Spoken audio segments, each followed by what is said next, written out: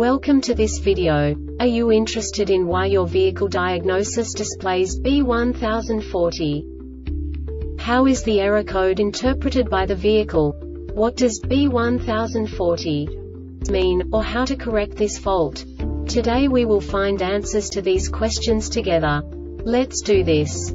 First, let's look at the history of diagnostic fault code composition according to the OBD2 protocol, which is unified for all automakers since 2000. We divide the electric system of automobile into the four basic units: powertrain, body, chassis, network. This distribution is defined in the first character code. If the second character is expressed as 0, it is a standardized error. In the case of numbers 1, 2, 3, it is a more prestigious expression of the car-specific error. The third character specifies a subset of errors. The distribution shown is valid only for the standardized DTC code. Only the last two characters define the specific fault of the group. Let's not forget that such a division is valid only if the other character code is expressed by the number 0.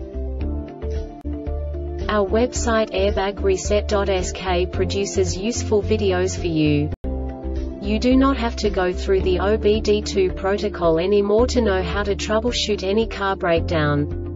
You will find all the diagnostic codes that can be diagnosed in a Chrysler vehicles.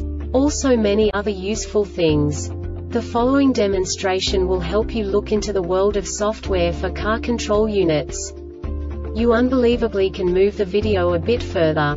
The error code is split into 2 bytes consisting of 16 bits. 1 bit is the basic unit that each computer works with. The bit has 2 logical states: 0, low level, 1, high level. By combining the first 2 bits, the basic character of the error code is expressed. The next 2 beats again determine the second character. The last beat styles of the first byte define the third character of the code. The second byte is composed of a combination of 8 bits. The first 4 bits determine the fourth character of the code. And the combination of the last 4 bits defines the fifth character. A single byte conceals 256 possible combinations.